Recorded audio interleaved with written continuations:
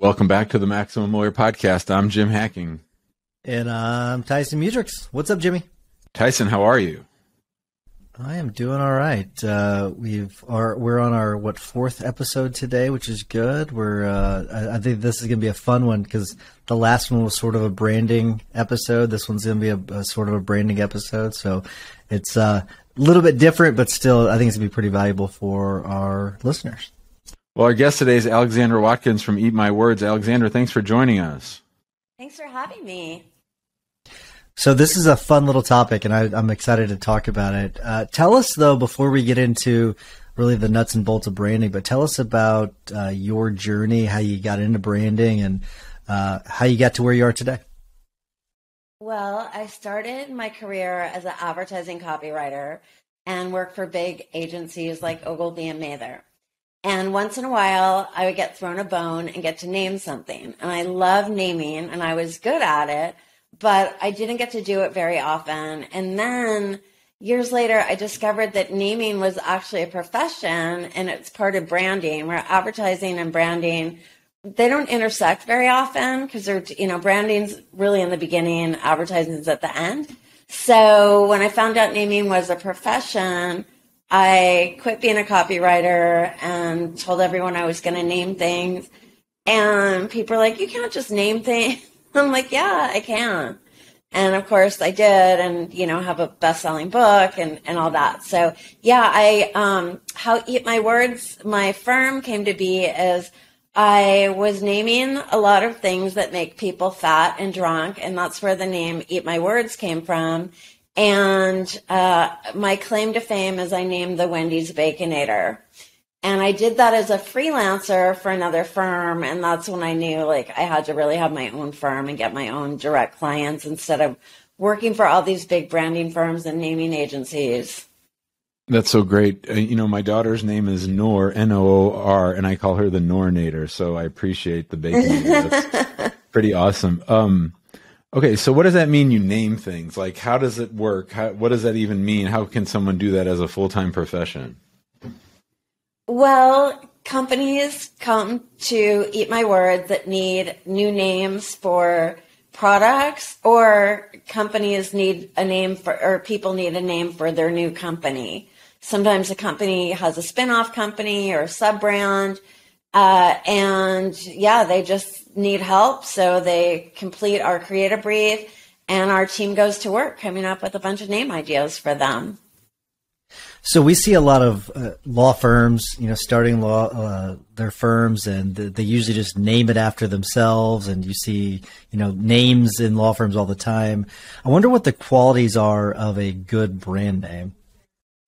Well, I'm going to tell you, law firms are some of our favorite clients to work with because there's nowhere to go but up, right? Because there's so few, because people do name companies after themselves, and law firms are, obviously lots of people want their name on the door, partners' names on the door. And I'll tell you really quickly before I tell you about great brand names and the qualities of them. We've named a number of law firms. Bedrock specialized in helping startups build their foundation. And we named Terrain, which does environmental legal. We named a litigation firm in San Francisco, Tectonic, because they're shaking things up in fringe industries. So those are just some of the law firms that we've named. So there's 5 qualities that make a name great. I have an acronym for this. I have an acronym for the good qualities and the bad qualities. It's SMILE is an acronym for the good ones. Scratch are the 7 deadly deal breakers, when to scratch it off the list because it makes you scratch your head. So the 5 qualities that make a name great, the SMILE acronym is S stands for suggestive, and not suggestive in a legal term, but that it suggests something about what your brand is or does. So for instance, Amazon suggests enormous. The M in SMILE stands for meaningful. You want your name to be meaningful to your customers, not just to yourself or your engineers. The I stands for imagery. It's really helpful if your name when somebody hears it or sees it, can conjure up some imagery because it will make it easier to remember later on. Wait, did I say? I apologize. The M in smile, I changed the M. The M used to stand for meaningful. Now it stands for memorable. So memorable, I should know this. I changed it between editions of my book. So yeah, the M stands for memorable, meaning that your name is based on a familiar concept that people understand, not something foreign. So yeah, I is imagery.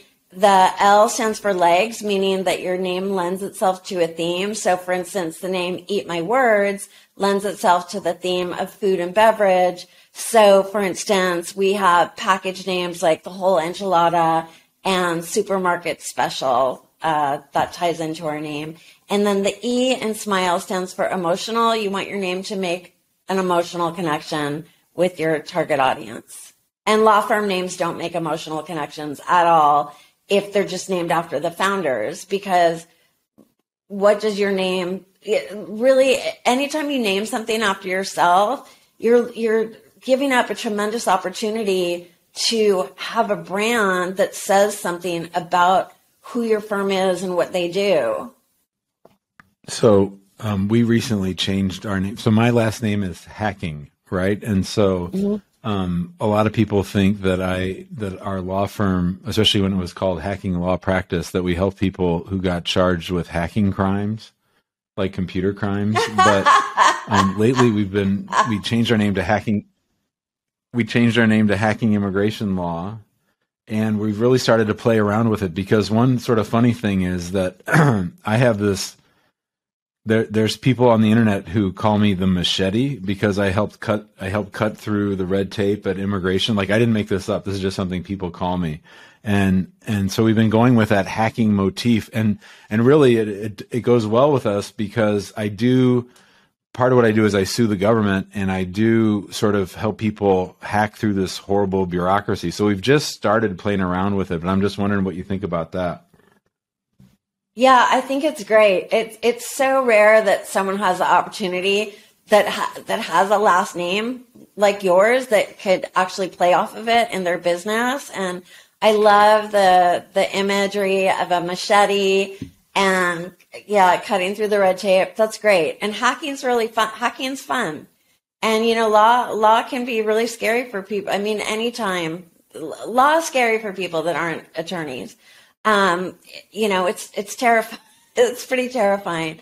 So anytime that you can take the edge off with a name that's, a little playful, or with something that's really visually evocative, like the machete, that's fantastic. So you mentioned Scratch. I'm really curious, like what's Scratch stand for? Because I want to hear what are some of the things we should be looking out for to not do. Okay, Scratch, again, if it makes you scratch your head, scratch it off the list. Scratch stands for, the S stands for spelling challenge. That's a really big one. Your name should not look like a typo. Your name should be spelled exactly how it sounds. Super important. Just for, don't you hate getting an email bounce back? Or I'm looking at, like Tyson, people probably spell your last name wrong, right? I mean, we've all had it, whether it's our first or last name, the street we live on, like nobody wants to get a spelling error. The first C in Scratch stands for copycat. As you guys know, being attorneys, in trademark law, you can't be a copycat, right? And, we always say, why be somebody else when you can be yourself? And that's more applying to the name, not the legal. The legal, that's a little too gentle for legal. It's like, no, it's more serious than that. Like, you cannot copy somebody else. And then the R in Scratch stands for restrictive, and that's when you have a name that kind of boxes you in and doesn't allow for expansion. So, or you just outgrow your name. So for instance, 24-hour fitness, not all of them are open 24 hours anymore. So that's a restrictive name. We try to encourage people when they're coming up with their names to look in their crystal ball so they don't get locked into a name that doesn't allow for future growth. So really imagine how you might scale in the future. Then the SCRAT stands for, the A stands for annoying. And annoying is, it's subjective, obviously, but I think annoying is, cutesy spellings of names, or if your name is ambiguous, nothing about your business should be ambiguous, especially your name. Or if it's missing vowels, just anything that might annoy or frustrate potential customers, your name should be a welcome mat, not a do not disturb sign, do not enter sign. The T in Scratch stands for tame, and tame names are kind of flat and boring. They can be a little descriptive. Again, we know a big no-no when it comes to trademark law. So we encourage people, don't be a wallflower. If you want to stand out and get noticed, you can't afford to be shy, so don't have a tame name. And then the second C in Scratch stands for curse of knowledge. And that is where you know what your name means, but other people don't. It's often a name that's in a foreign language, which just seems to be a go-to for people. Like, oh, I'll name it, whatever in Swahili. Like, people don't know Swahili or really most other languages. And then finally, and this last letter really works with curse of knowledge as well, is the H in Scratch stands for hard to pronounce. And, foreign names are often hard to pronounce. Sur la table, so many people pronounce it sur la table because the word looks like table. Like, why would you not pronounce it table? So there's so many names that people mispronounce because they are in foreign languages that we don't know how to pronounce. And your name should only be pronounced, intuitive to pronounce one way. Because if people are pronouncing your name different ways, that's going to dilute your brand. So that's Scratch. So when I was listening to you go through Scratch, I was thinking about all these tech companies that have these sort of cutesy little names where they take out the vowels or they add an extra consonant at the end. It just seems so ridiculous to me. Absolutely. That's where the Smiling Scratch came from. I lived in San Francisco for 22 years, and those names made me crazy. And there's so much wrong with startup names, and it's all driven by this obsession to have an exact match domain name, like a .com, and you don't have to have an exact match domain. Nobody expects anyone to anymore. I mean, they're all gone. So, we recommend that people have a modifier. Just add, like if we weren't eatmywords.com, we would be Eat My Words branding or Eat My Words naming, Eat My Words brand names. That having a modifier helps with search engine optimization. So it's not a bad thing to have a modifier, but somebody somewhere decided that is what you had to do, not realizing Tesla for the first 13 years wasn't at Tesla.com. They were TeslaMotors.com. Facebook was the Facebook up until 2005. Dropbox, Get Dropbox, Basecamp HQ, and all of those companies were willing to forego having an exact match domain name and just, know that if they wanted, they could purchase it later when they, had the funds to do so, or just that they just wouldn't. I mean, Square is still at squareup.com. Slideshare.net. Could you talk a little bit about the thought process, and I know this is sort of what you do, so this would probably be sort of simplified, but what is the approach you take in helping people develop what their name should be? Well, we have them complete a creative brief, which is like a roadmap. So, what's the tone and personality they want to communicate in their name? What is the, what's the style of name that they like? Do they like clever names? Like, we named a GPS for dogs, Retriever. And we named a Spanish language school Gringo Lingo. Gringo Lingo is a more playful name.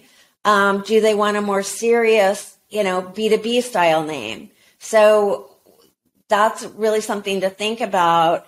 And then the process we do is we never look at domain names in the beginning. We don't look at domain names till the end. And most people start by looking for the domain name. Like, don't worry about the domain name. First, come up with a great brand name. Run your trademark screens. Do your due diligence with your, trademark research, and then think about the domain name. So Jim knows this. Not many people do, but we've been talking about changing our firm name, and I'm not going to mention what we're talking about doing, but I worry a little bit about changing midstream because we're about 12 years in, and I worry about changing it because we're talking about a dramatic change, like completely changing the name. So I guess, what are your thoughts about brands changing their name completely? It's never too late to change your name. We just changed the name of a bank that's more than 100 years old. The bank is an award-winning regional bank in Kansas. It's in Syracuse, Kansas. That's the flagship. There's a number of them, but it was called First National Bank of Syracuse. And of course, it sounds like a New York bank. And we renamed them Dream First because they wanted an aspirational name that didn't sound like every other bank. So that, look, 100-year-old regional bank, with, so much heritage behind it. People that work at the bank have worked there, a quarter of a century. There's people there that have worked there longer than that. So but they knew to kind of keep up with the times, they needed to be more modern. So, it's never too late to change your name. And the good thing about changing your name is it's never been easier to do a name change because you can do, domain name redirects. You can send emails out to people to let them know you changed your name. So there's lots of touch points to let people know that you did the name change where, 30 years ago, you wouldn't have all of that. It's really never been easier. The hardest thing is, of course, there's never been more names trademarked, but with law firms, I mean, again, that's why we like working with them because there's so many names that aren't trademarked. It's really, really fun for us because it's not the usual, nail biting process of when we go through trademark screening and things are getting killed left and right. You're listening to the Maximum Lawyer Podcast. Our guest today is Alexandra Watkins. She's a naming expert, and we're talking about law firm names. Alexandra, I wonder if you could talk a little bit about the importance of not being boring. I say this with all marketing and all aspects of marketing, but when it comes to picking a name, can you talk a little bit about being interesting and not boring? Sure. Well, I think B2B is a great example, right? So B2B, business to business, but I always say B2B shouldn't stand for boring to bland. When you're boring, no one notices you. You fade into the background. But when you have an interesting name, Hacking Immigration, that's an interesting name. And I'm sure most people have no idea that's your last name until they know who you are. It jumps out, right? It's not like if I'm going through names of immigration firms, law firms, and I see Hacking Immigration, I'm going to immediately be attracted to it. Or, any other names that we named a cupcake store, the Church of Cupcakes. That's an interesting name with great legs. So anytime that you can have a name that starts a conversation, then it's a great name. And a conversation in a good way, not WTF, what is that? What does XOBNI mean? But more oh, eat my words. What's that? That totally starts a conversation.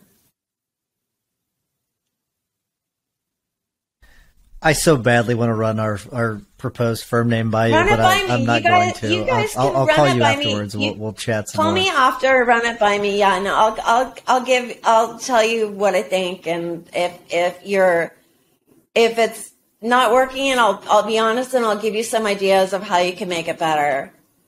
Yeah, It would be my pleasure. I love it. Very cool.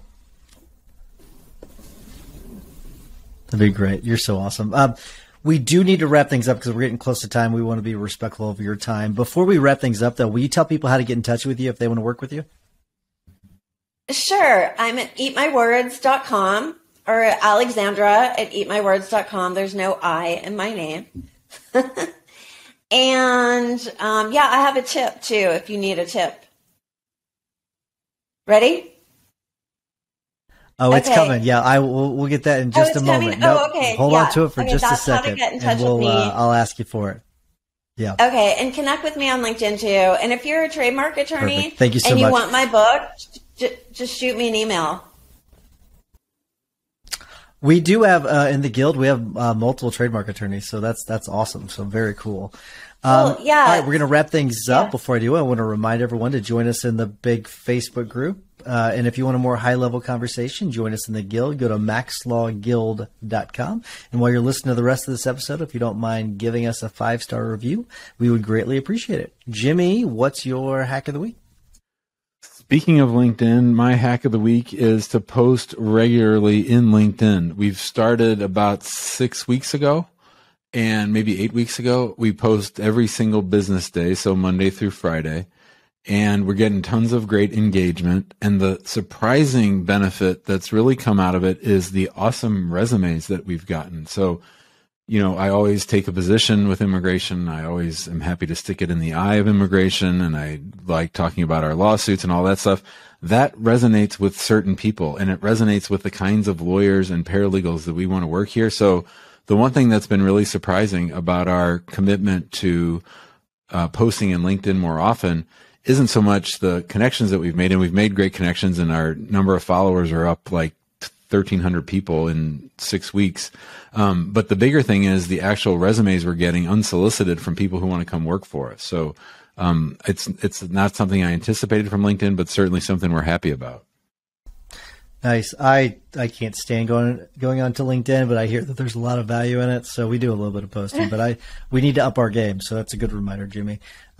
Alexandra, this is where we always ask our guests to give a tip or a hack of the week. Yeah, you got a tip for us, so fire it away. Yes, I do. But I'm going to say that the name Hacking Immigration as the name of your firm is also attracting people that want to work for you. I am sure of it. I am 100% sure. That sounds like a cool place to work. My tip is if you want to test your name, you can run it through the Smile and Scratch test. Just go to eatmywords.com and click on, I think it's like check my name or check a name or test my name. Yeah, free test. It will ask you 12 questions about your name and give you tips along the way. Very, very cool. I actually think that I was on this before. So I actually think I sent this to Becca and Jim, if I remember correctly. So that's very cool. Awesome stuff. So for my tip of the week, I got this from Jim Hacking. Is to, instead of drinking out of a Starbucks cup while you're recording videos, because we're all recording videos these days, get a nice little bland cup and put whatever you want in it. I've got water in this, and Jim's got a Darth Vader cup, but instead of using a Starbucks cup or something, that can maybe trigger people, go with something bland. I'm doing a nice little white, ceramic cup with nothing on it. So, and I think it's actually pretty good, Jim. I think it's a good tip. So thanks for that. Alexandra, thank you so much for coming on. Really appreciate it. This is a lot of fun. And I can't wait to run this name by you. I'll reach out to you offline. Sounds good. Thanks, you guys. Thanks, Alexandra. Have a wonderful day. Appreciate it.